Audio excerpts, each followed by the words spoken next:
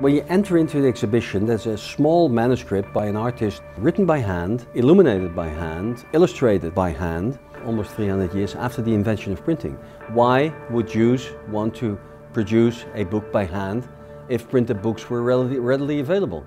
The individual artist would try to imitate the look of a printed book, but he would also want to add something to the printed book by book painting. And the upper class Jews would then order this as either as a wonderful gift on a wedding or a gift on a bar mitzvah ceremony. So these were typical gifts. And they were wonderful to be used at the Passover table because one could also discuss the images that one saw. This particular one is really a relatively small one, delicate, extremely delicately done, and combines the lettering of Hebrew printing on the one hand, which was prominent for every Hebrew reader, and the old technique of book painting that goes back to the Middle Ages.